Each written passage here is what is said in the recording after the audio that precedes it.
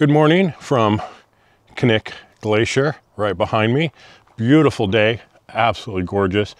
And I want to talk about the different gear that we're using to make the trip work, like power, internet, refrigerator, all that stuff. None of this stuff was sent for this trip. None of these companies are paying for me to talk about them. These are just products that I had that I took out on this trip to make the trip function. And I'll talk about some of the pros and cons, things like that, and hopefully educate you a little bit on the different types of gear and what to expect from it. Let's start with power. So for this particular trip, the main battery here is an Anker Solix C100. Normally I would have a Bluetti Elite V2 in here, but it actually had to get sent back to the shop because one of the fans went bad and it didn't get back in time for the trip. So I use this for, right now I'm charging some drone batteries with it. This is a cord to go upstairs for my CPAP machine. And this is power for the canopy. It runs all the outlets and all the lights and stuff in here. And then the cigarette lighter port is running to the refrigerator. Now this is a 1,000 watt-hour battery. You can see I'm at 51% right now from overnight. Not enough power. I wish I had my 2,000 watt-hour system or even more, because I'm not comfortable getting down into the 50% range. And on some nights, especially when it's been warmer and the refrigerator is running more, I've had this all the way down to 20%, 15%, and one night I actually ran out of power. So always want more power. I can never have enough power. And unfortunately, this thing works great, but it's not as big as I would have liked to have taken. Now, inside the vehicle, I have a Bluetti AC70. This is a 768 watt-hour battery that mostly powers Starlink. That's its main function, to run the Starlink system during the evening and the morning hours when we're not running anything. Right now, I'm pulling in 35 watts of power from the solar, and the Starlink is taking 17. So I have a net gain of power coming into the system right now. Also, I'll use this for the USB ports for charging drone batteries or charging camera batteries while we're driving, because it's getting a good amount of power going into it to keep things running. Now, to charge the Anker Solix that's in the back, now unfortunately I don't have any way to show you without taking everything out of the back how things are getting charged. The Anker Solix is being charged while we're driving by a Bluetti Charger 1 that's under the back seat. That's putting about 560 watts into this thing, and this being a 1,000 watt or 1,000 watt-hour system means it can charge it from 0 to 100% in about 2 hours. So not too shabby. On the Bluetti side, the internal one, I did a video on this, and I'll put a link up above, but I have essentially down here connected to the Gladiator's AC port, a 200 watt LED light driver, which takes the dirty AC power from the Gladiator and converts it to DC power, which I have an XT60 for. So when I'm driving, I plug this in and that will charge this at 200 watts. Now I can upgrade that LED driver, which I'm going to when I get home, to a 300 watt.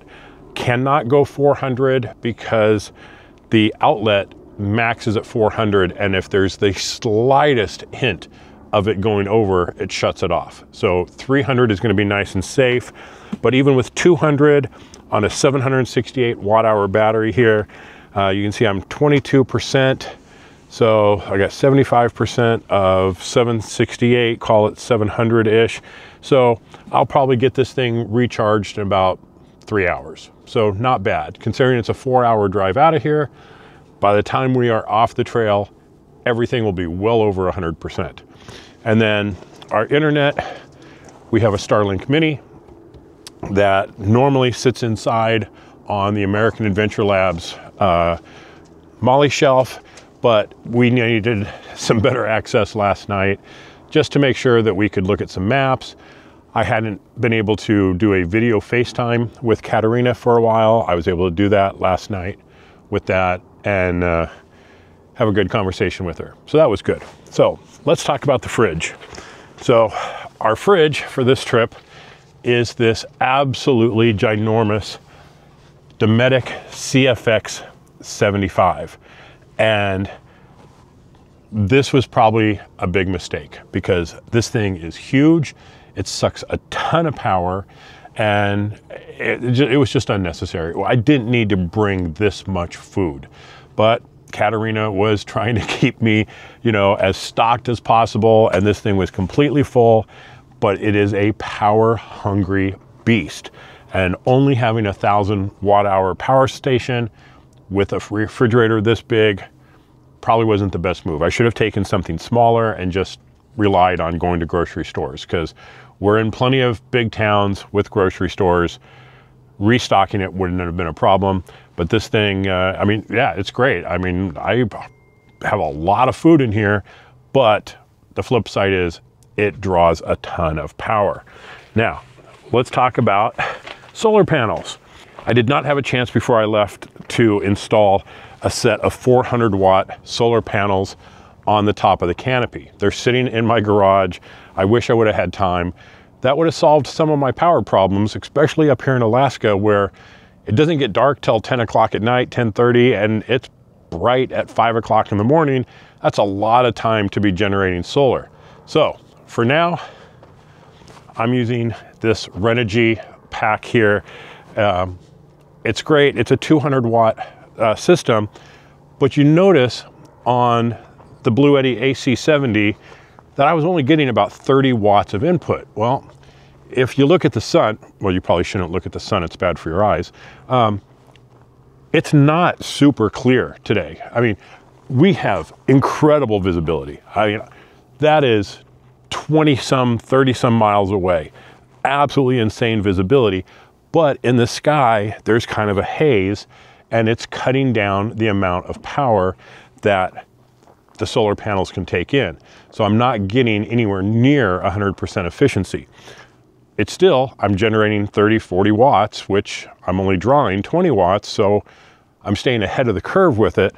But that's, you know, it's just one of the things you need to understand about solar panels.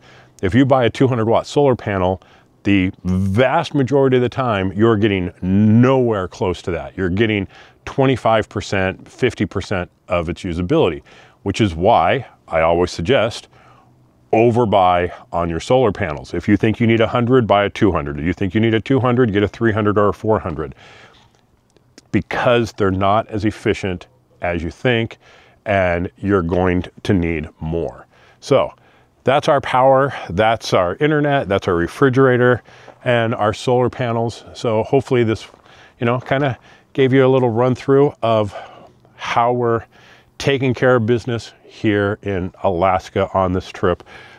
Be sure and subscribe and check out the amazing videos, the awesome trip that we had, all the different places like Kennicott Glacier right here. Hard to beat this view, isn't it? Yeah, pretty incredible. So, like I said, none of this stuff was sponsored. None of this stuff was paid for. My trip isn't paid for.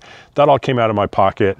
But many thanks to the subscribers and to the Patreons who help support us and make things like this possible so that we can bring you these adventure videos that we enjoy making. So, well, for me, because I'm out here by myself at the moment, well, Rich is over there on the phone. Be safe out there. We'll see you on the trails.